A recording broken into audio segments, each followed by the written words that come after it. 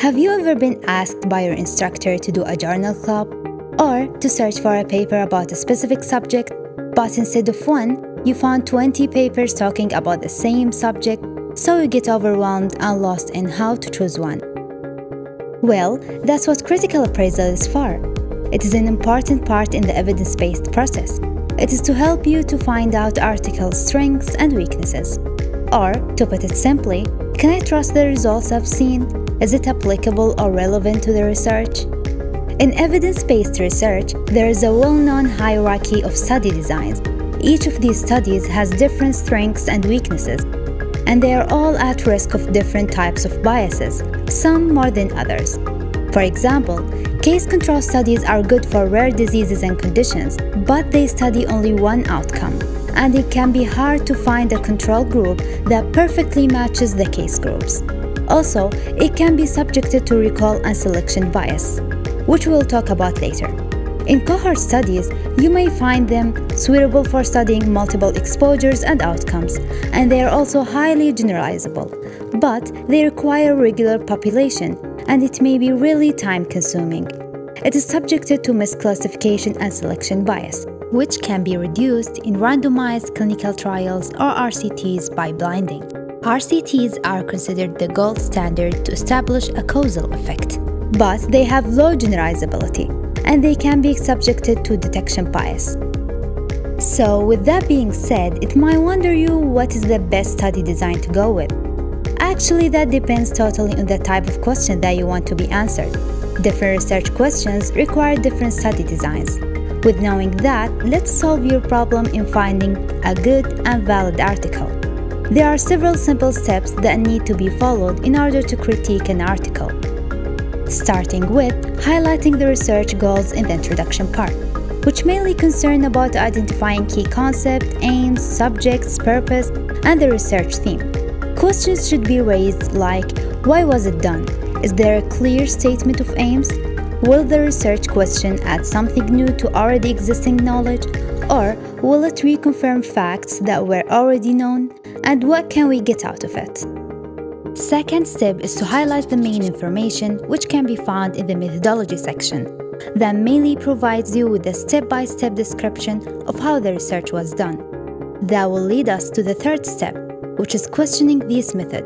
Were the method used appropriate to answer the research question? What are the inclusion and exclusion criteria? Were the participants selected appropriately? Did they use any method to avoid biases? Fourth step is to examine the included population. Look for statistical differences between the two groups in demographics and whether the two groups match or not. The fifth step is to check in the results section, if the result question was answered or not, and is it statistically and clinically significant? Are the results valid? Did they measure all the results mentioned in the method? Is the type of statistical analysis correct for the type of information analyzed and collected?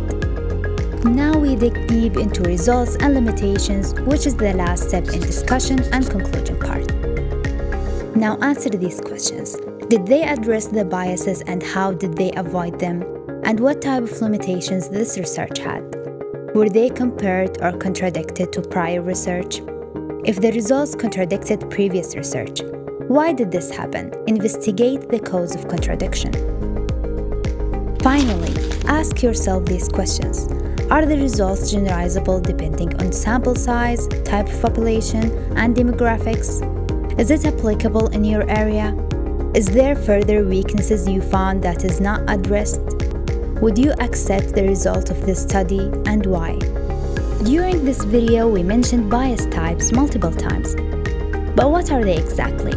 First, we talked about the detection bias, which is the risk of how the evaluation of the outcome bias affects. Blinding of the outcome assessors reduces the detection bias. Outcome assessors, like study nurses or investigators, are aware of the actual treatment, so they may unconsciously or intentionally alter their assessment. Second, we talked about the selection bias, which is a type of error that occurs when the researcher decides who is going to be studied. It's usually associated with the researchers where the selection of participant is not random.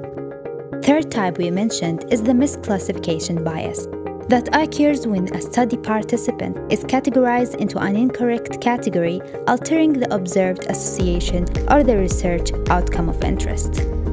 Last type is the recall bias, which is a systemic error that occurs when the participant do not remember previous events or experiences accurately. And that's it.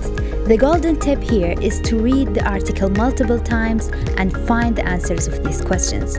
Each time you will find new information and it will feel like you did not read it before. Good luck, our researchers! You can find these questions in a checklist in our channel's blog in the description.